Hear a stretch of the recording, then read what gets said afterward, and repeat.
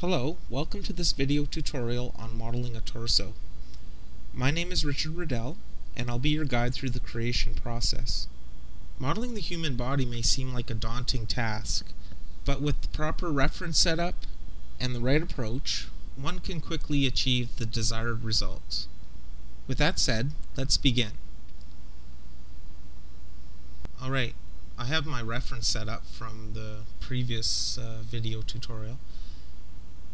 When you're modeling a body, you want to start with the best shape, and when modeling a torso, you probably want to start with a cylinder because it's round and the body has a roundish flow to it. So I'm making a cylinder, and I am going to convert it to a poly. I'm going to name it, give it a color. I'll go into vertices mode, and the first thing I'm going to do is I'm going to rotate with angle snap on the vertices in the top view 30 degrees. The reason why I'm doing this is so I have a center line that runs up the center of my body. Next, delete the top and bottom caps because they're not needed. We need those open edges there. So I'm just going to turn on show edged faces. Now I'm going to mainly work in vertices mode and edge mode. I'm going to select rows of vertices, and I'm going to scale and move them into position. So I'm starting here, tapering up to the top of the neck. The next thing I'm going to do, select the edges and connect them. Right away I'm going to scale and move that new edge, that new loop that goes all the way around, into position right below the armpits there. Going to connect above the armpits, move and scale, defining the different sections of the body. Going up to the neck and select those edges, connect them, and scale. Notice I'm only working in the front view. Going to go down to the lower torso there, do a ring, connect, scale that new edge right away, and then move it. Now I'm going to make my object see-through by right-clicking, and I can see my reference through my geometry. Now I'm going to sculpt the shape a little bit more in vertices mode. Now I'm going to move over to the left view, turn on edged faces, and by box selecting the rows of vertices and moving them and scaling them, I can trace out my model. Remember to always drag out around the rows of vertices so you grab the ones that lie directly behind one another. I'm going to scale it, and I'm just trying to achieve the rough shape. So I'm just trying to flesh that out. So always drag around the verts and try to get the geometry to conform to the reference. Now I'm going to go and start working symmetrically. I'm going to go into polygon sub-object mode and delete the left side of the subject's body. And I'm going to put a symmetry modifier on.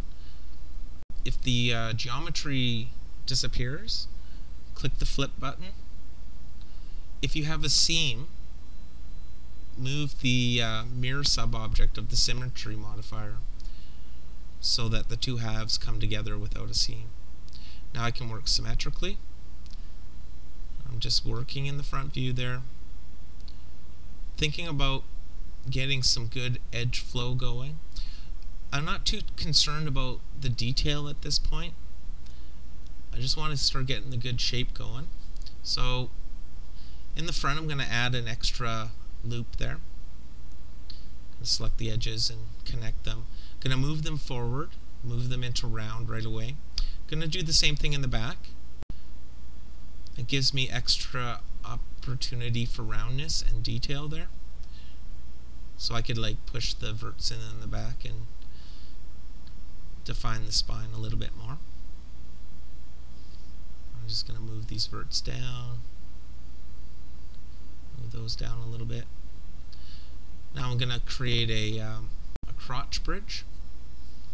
I'm going to join the two edges at the front and back together with a new edge, or a new polygon, I should say. I'm going to bridge the two edges with the new poly. There we go. I'm going to select the two edges on that new poly and connect them and move that down. Notice I'm creating roundness. I'm creating a leg hole. I'm going to chamfer that new edge that I just made from the connection, and now just round it off. There we go.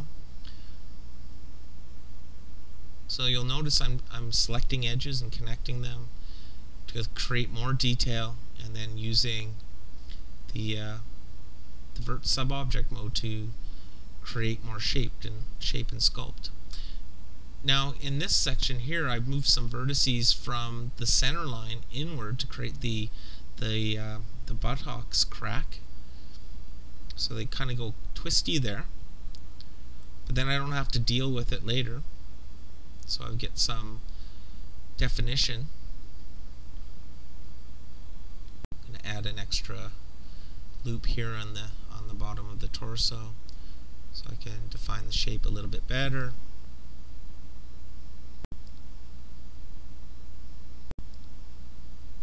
Move these verts here up at the top. I just want to get this basic cage going so I can create my my limbs in the next step. So right away, scale that new edge. I'm going to make the armhole. I'm going to make it round. The 6 vertices there, and I'll select those 2 polygons and delete them. Notice I have a 6-sided armhole, so when I create my my arm, I can create it with a 6-sided cylinder, and it'll all line up. So I'm thinking ahead to what's going to be coming up. So I'm just defining the pelvic region a little bit better. Not going to go into too much detail here. I just want to get the basic torso cage going so I can attach the limbs.